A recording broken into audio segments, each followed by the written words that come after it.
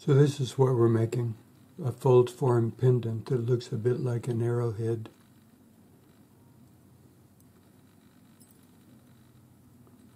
No soldering.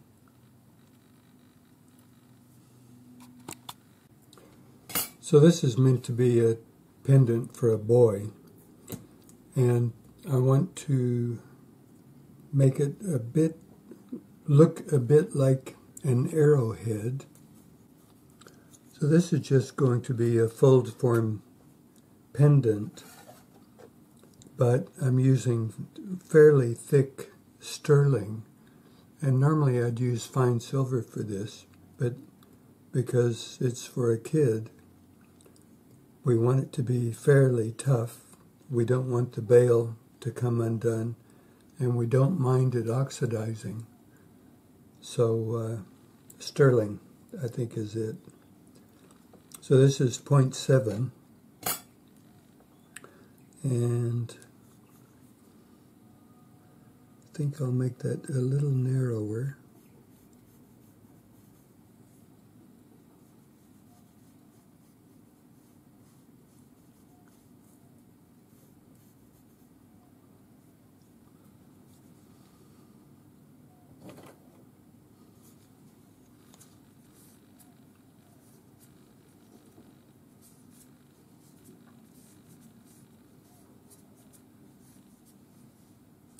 So I have a bit of a pattern to follow. So I can just scale this down. So this is 14 millimeters wide by 60 millimeters long. So 4 by 6. So we could make that 20 by 30.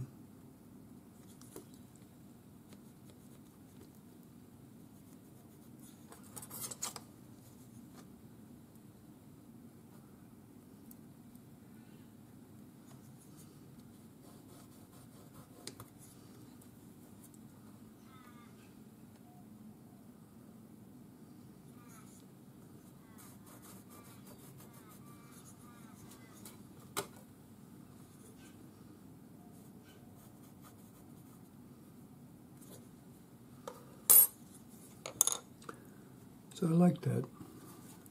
So we'll just cut it out quickly and see what it looks like.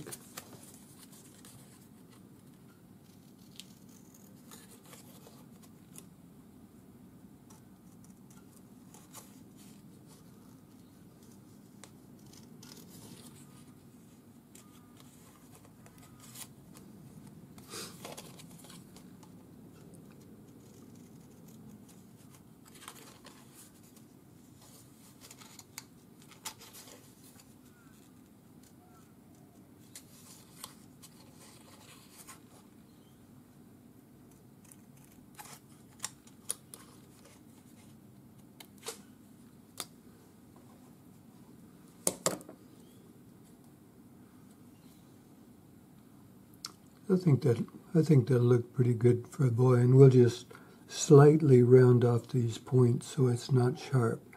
So it'll look sharp, but it won't be sharp. And it's going to be a bit of an effort opening this up, but I think it'll be fine.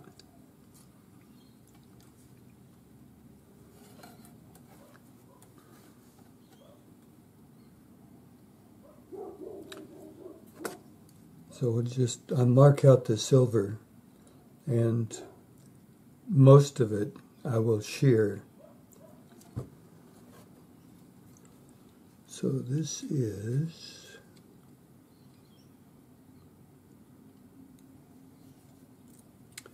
20 millimeters wide, and I'm just setting my calipers at 20. And we'll just drag a line down the back.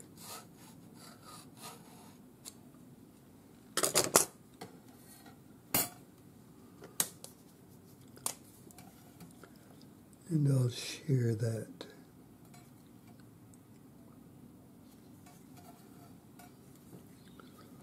And then total length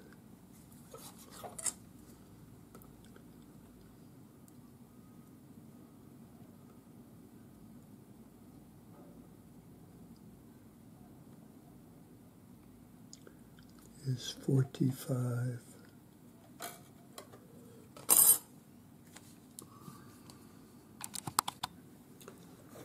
So there's my piece of metal, which is 20 by 45 total.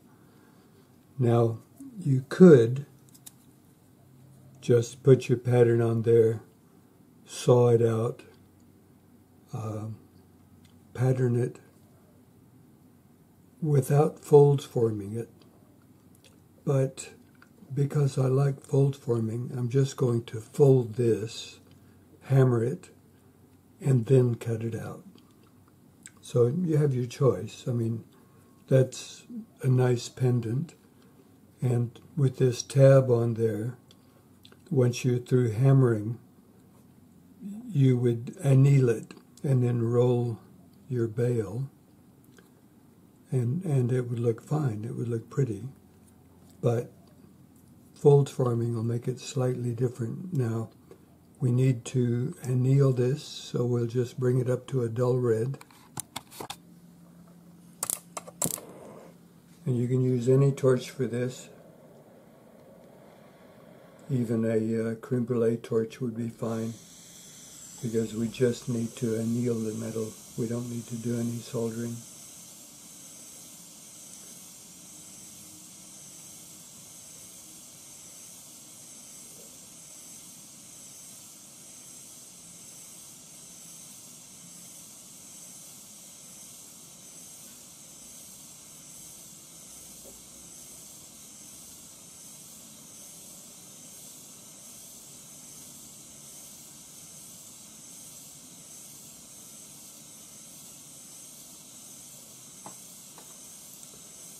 So that's a dull red. And kind of hold it at that color for about 30 seconds.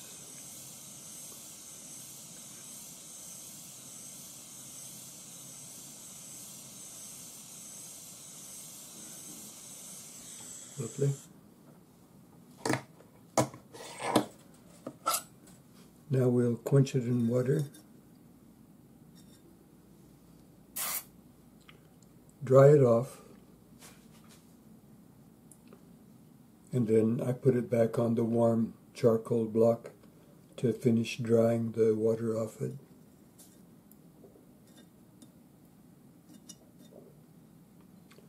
I don't know if you could see it or not, but you could see the water evaporate. So now all the water has evaporated and it's cool enough to touch.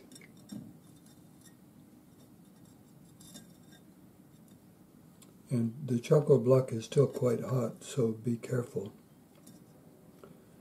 And oftentimes I'll just put it on my bench plate to finish cooling off. Now, you could hold this in a vise at the halfway point, hammer it over, and then hammer it closed. But I have a V groove in my bench block, and I have a tapered plastic hammer.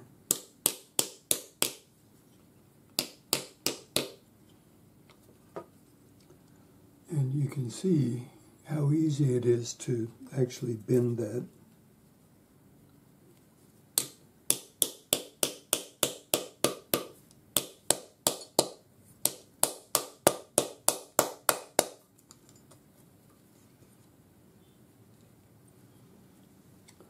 And then we just hammer it so the edges come together.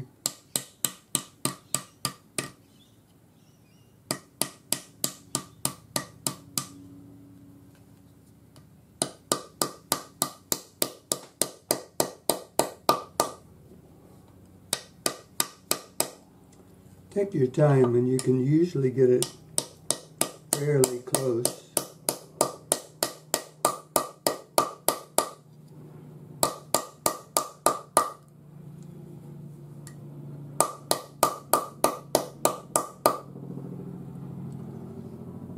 So that's not bad. That's closer than I normally get it.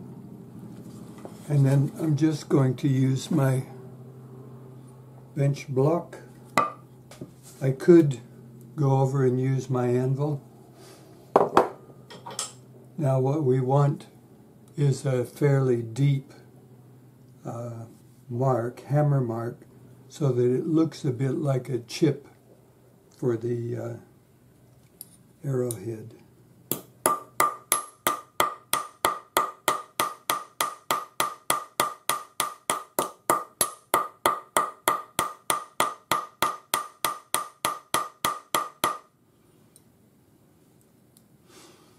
So fairly deep pattern marks, and the smaller the ball, the better. It'll give you a better mark. And this is just a chasing hammer that I'm using.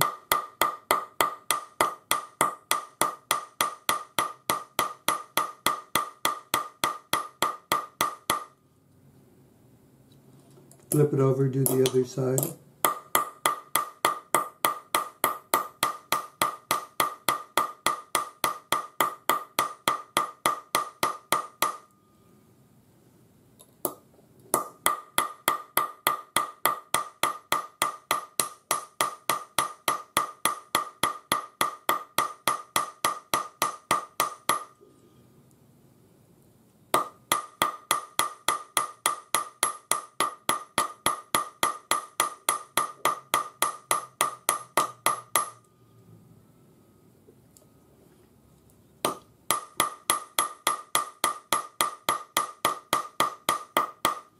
Get the light reflecting off it so that you can see all of your hammer marks, and know that you'll probably take most of the hammer marks out of the other side.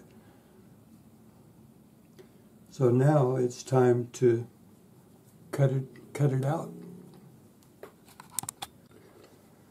So I'm just going to put my pattern with the folded side towards me, line up the point, and line up the top point on the other side, and just mark it out with your texture.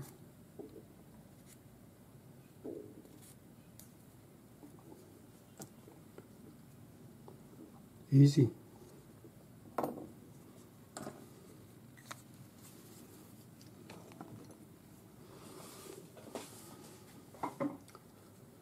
So I'm using a 4/0 blade on my saw, and a little bit of beeswax. Always run the blade up so you don't fill up the teeth.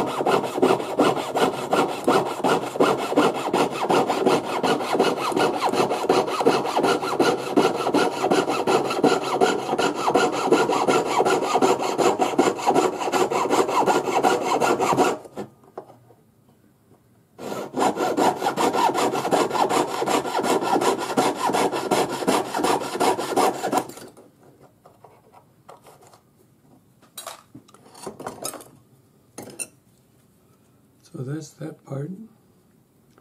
So now it's just a matter of cutting this part out.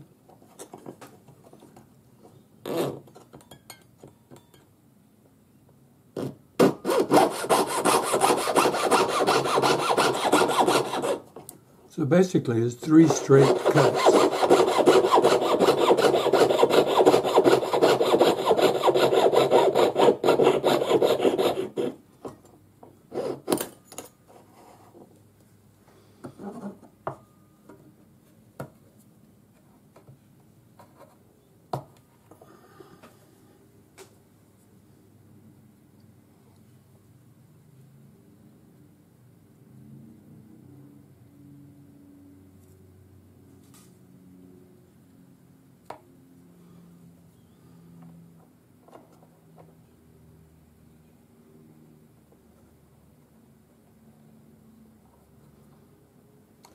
I don't mind showing the broken blade thing.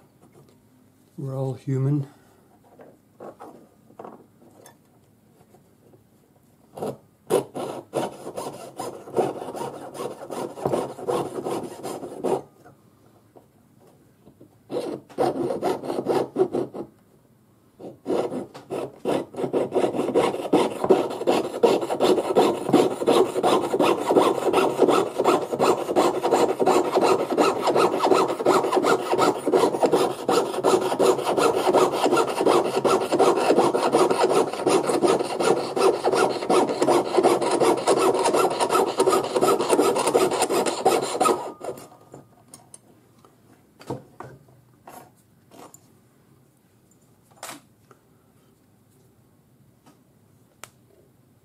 So that's that.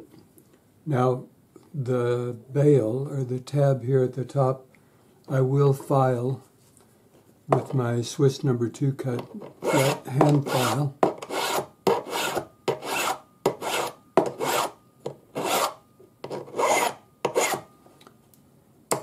And the very end,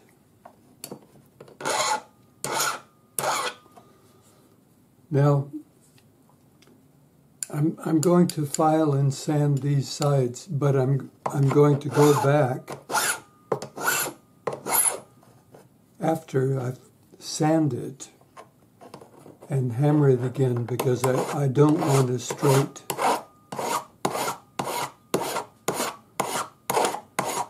machined look, because an arrowhead is serrated.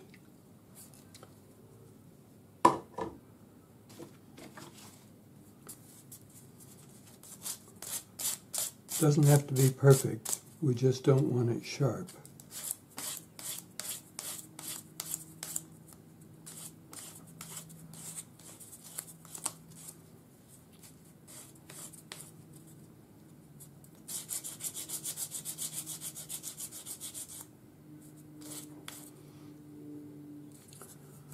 I'm pretty happy with that. So back on the block or the anvil, and leave the tab alone. The straight side on it is good, and we're just going to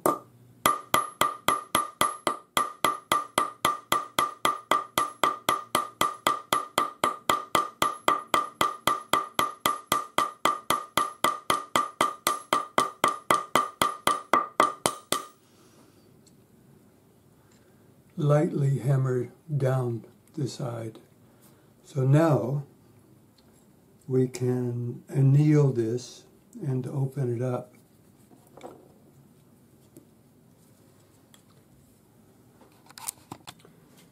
So once again, we bring this up to a dull red, and we need to anneal the whole piece.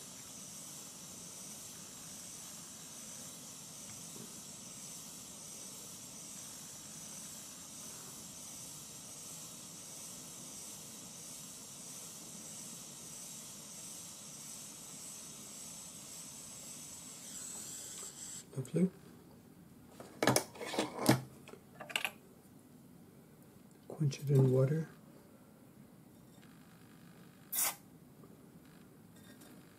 And dry it off.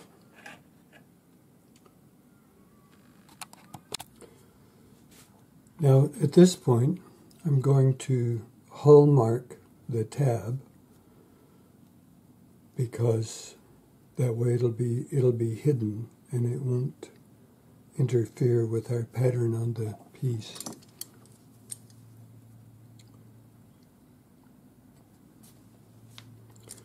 And it's annealed, so it'll hull mark quite easily.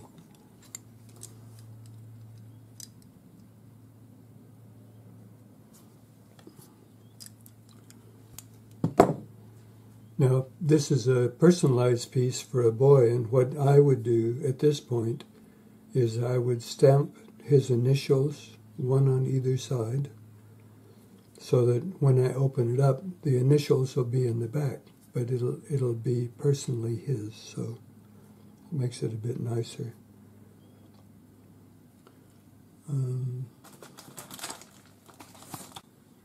So I would just use a letter stamp.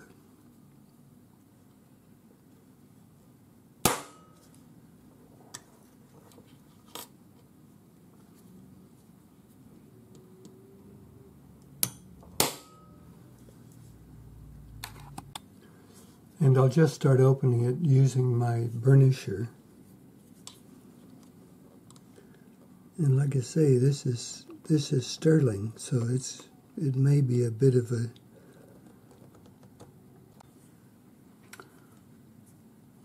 and once you get it to start open like this, you could use a triangular or a square ring mandrel, but if you don't have one, you can use the edge of anything that has a 90-degree bend.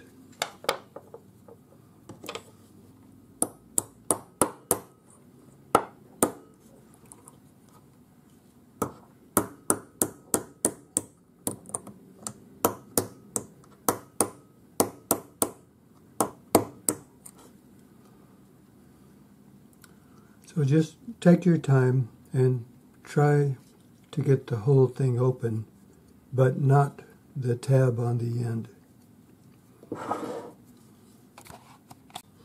Now, once you get it open, if the hammered part is going to be out, that's fine.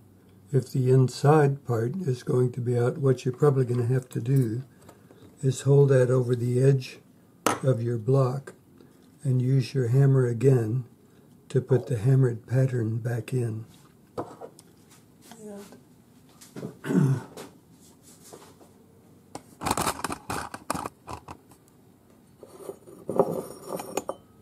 do that on my bench block. So just hold the seam down.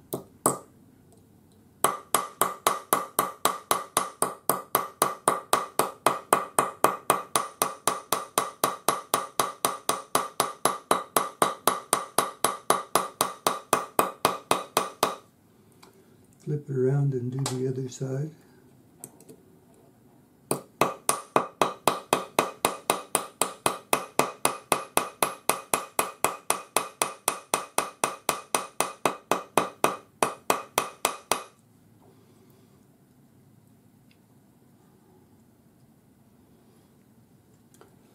Now, I'm going to file the point a little bit because it's a little bit square, although you could leave it.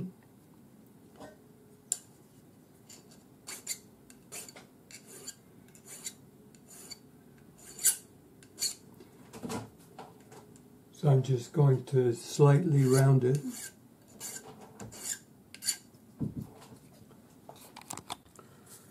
So just touch up the points with your sanding stick.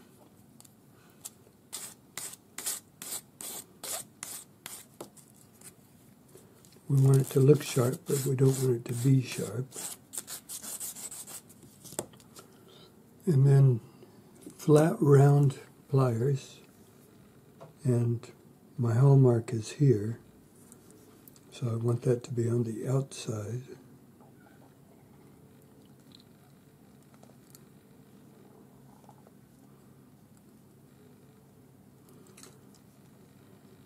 So just bend that until it touches, leave your pliers in, twist it to the back.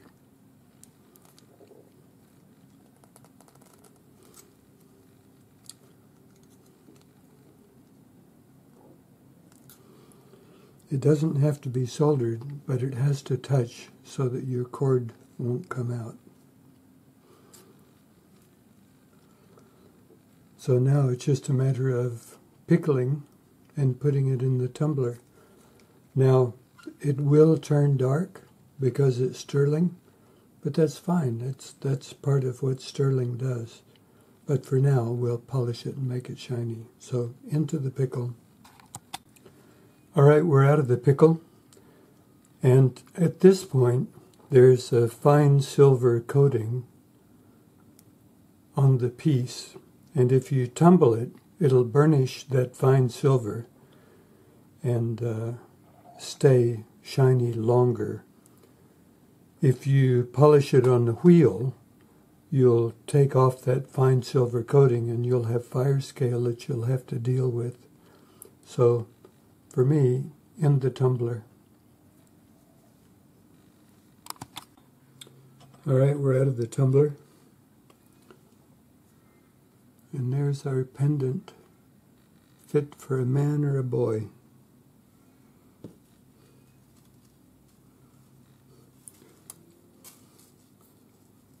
I would probably put it on a leather cord.